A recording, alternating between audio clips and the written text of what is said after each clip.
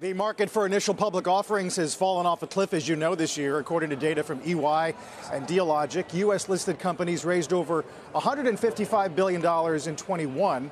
First half of this year, only $4.8 billion, Jim. And the picture in tech IPOs, that activity is almost to the flat line.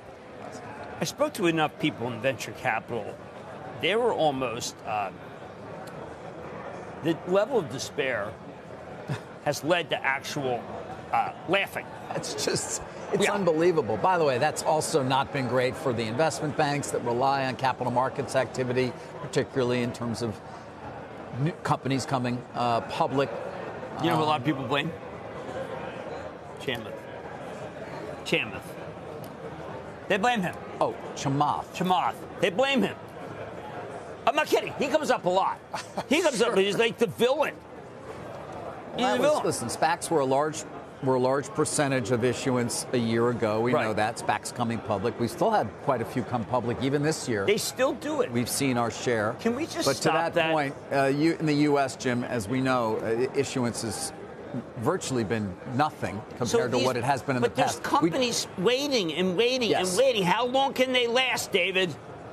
You tell me. I mean, they have to do down rounds and come public. You cut costs. Certainly, if you're obviously not free cash flow, you're cutting costs, and you're trying to avoid having to do a down round if you can. Right. Well, that's where the resume should come. But ultimately, the choice is, well, do we raise more money to keep ourselves going and fight to another day, or do we not? No, of course you're going to if you have to. What would happen if every time there's a SPAC, we showed guts and just said, don't buy this, people?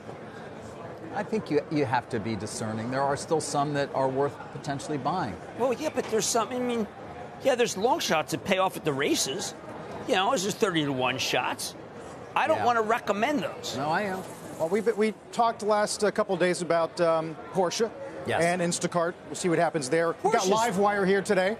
Porsche is going to be a big deal, but it's a one-off. It's sort of it's its own special thing. Yes. Obviously, they've got a lot of sovereign funds that are already in there. It's well subscribed. It's going to price tomorrow night, start trading Thursday. We'll be watching. Do you think that's going to get anything going at all? Do you think there'll be people? The headlines will be Porsche brings back the market. It can't hurt, but I think it's viewed more as I said, as sort of a singular deal. It's not reflective of suddenly a robust market for technology companies. No.